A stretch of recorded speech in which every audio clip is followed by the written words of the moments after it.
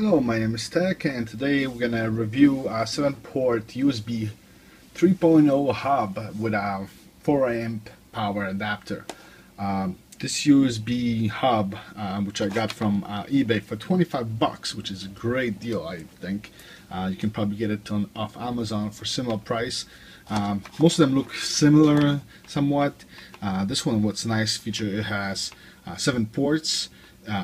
With indicator light on which, depending on which device is on, and each port has its own on-off switch. So if you decide to, let's say, plug in your USB hub, USB flush, instead of pulling it out, you can just turn it off and you can leave it there for future. So, a few things about this 7-port hub. This is particular one, it has no brand name, which is a little weird, but that's fine. Has 7 ports, has USB plug, 3.0 plug, plug for power. Comes with 2 feet USB 3.0 cable, so as you can see the USB has standard USB connector, except it's blue, which indicates that it's 3.0.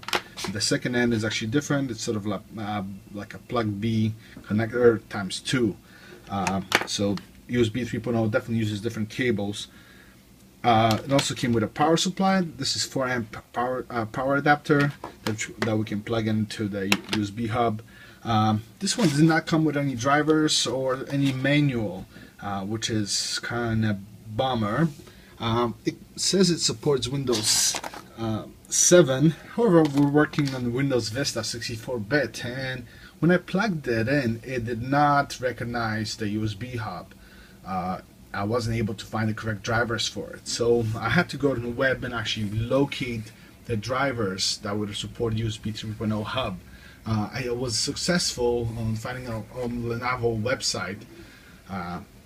So I did create a link and a little additional information about the USB 3.0 hub on my website, so go ahead and visit techbay.com. That's TECKBAY.com. You will find the link where you can download the driver directly from the Lenovo website. So please go ahead and visit my website, and you'll find all the links for the driver, just in case you have the same problem as I did. Otherwise, if you plugged it in, it works. It's good for you. It's definitely a nice device for 25 bucks. It's definitely good to buy. If you're gonna spend a lot of money on the USB hub, do not spend a fortune on the USB 3.0 because it's an old technology, believe it or not. Even though it's new, it's something new that you might have heard of. However, the USB 3.0 hasn't been really adapted. There's definitely a lot of new USB 3.0 devices, and new computers support USB 3.0.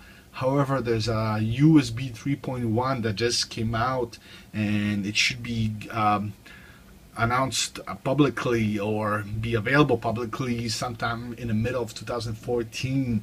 So do not spend a lot of money on USB 3.0 because it's not the latest technology. It wasn't adapted, and the 3.1 has extremely huge advantage over 3.0.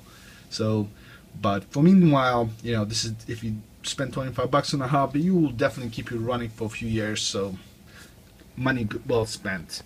Hope you enjoyed this review, and be sure to check out my website if you need a driver for it. That's TECKBAY.com. Thank you.